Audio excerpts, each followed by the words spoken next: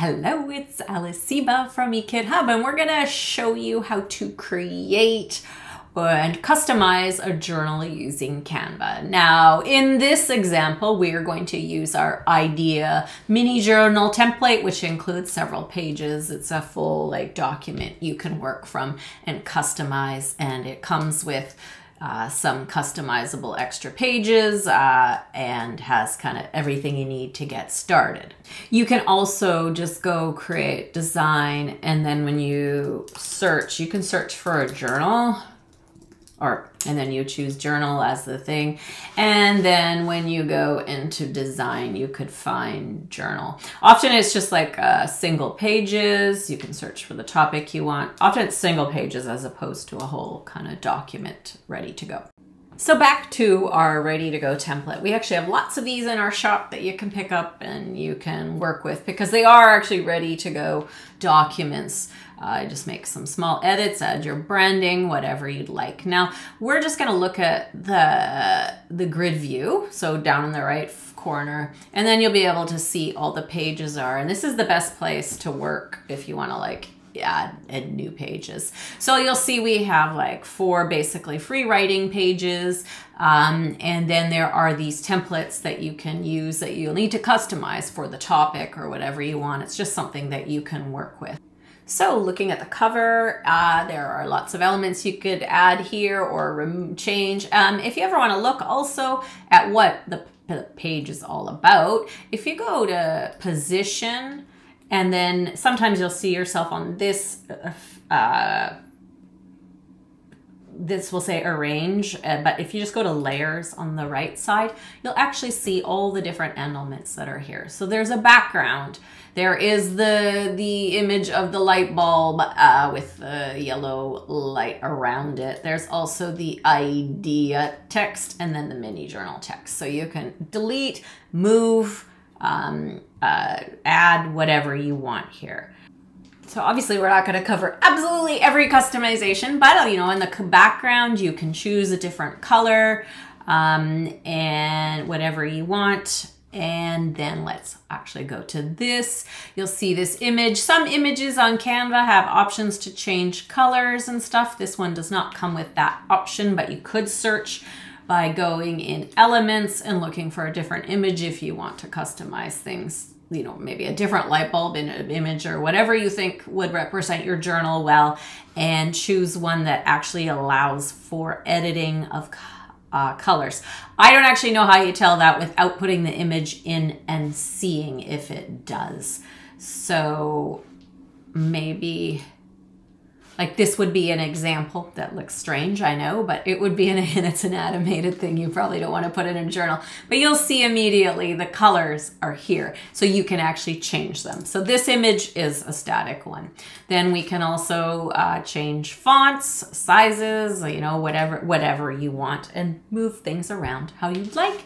If you'd like to add your logo, you can add it to the uploads. You can just drag and drop into Canva from your computer and you can add your logo. Then we have the pages. These are just the first 3 are free writing pages. Feel free to swap out the images here. You could add some, your own writing prompts, whatever you would like to do.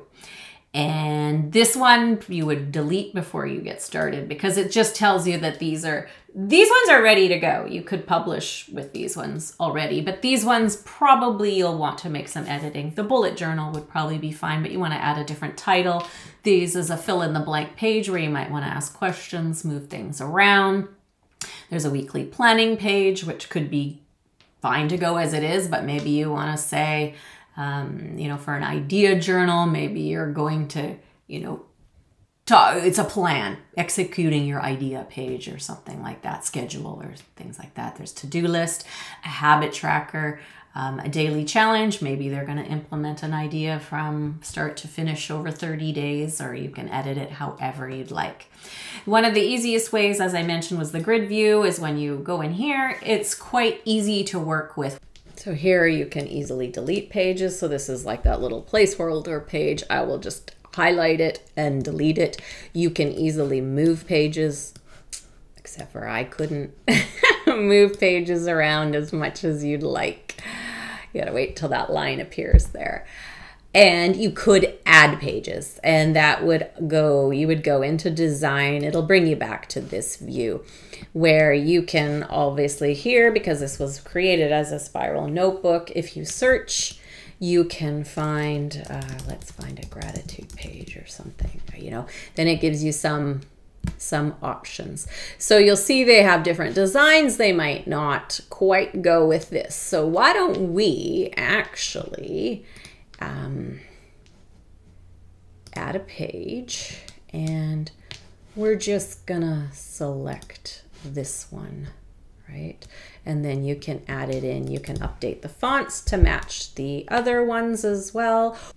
So if you want to change like the whole look and feel and the fonts of all the pages at once, you can go under, when you go under design, there's templates, which is where we were searching for the pages to add. Then we can go over to styles, and they have like combinations, which includes like a color palette and font. You could just do the font set. The colors you want to be careful with, you know, a lot of them will, you know, change the background of your pages. If you're selling this as a printable, you probably want a white background page because your customers probably don't want to print out excessive inks, but you can have a peek through the colors. We're just going to go look at some font sets, right? So you can do that, and you will see that you'll probably have to readjust some things. So that's going to be one of the things you have to do and take a check, but everything else looks pretty good there. And when you do that, you can also choose to apply to all pages.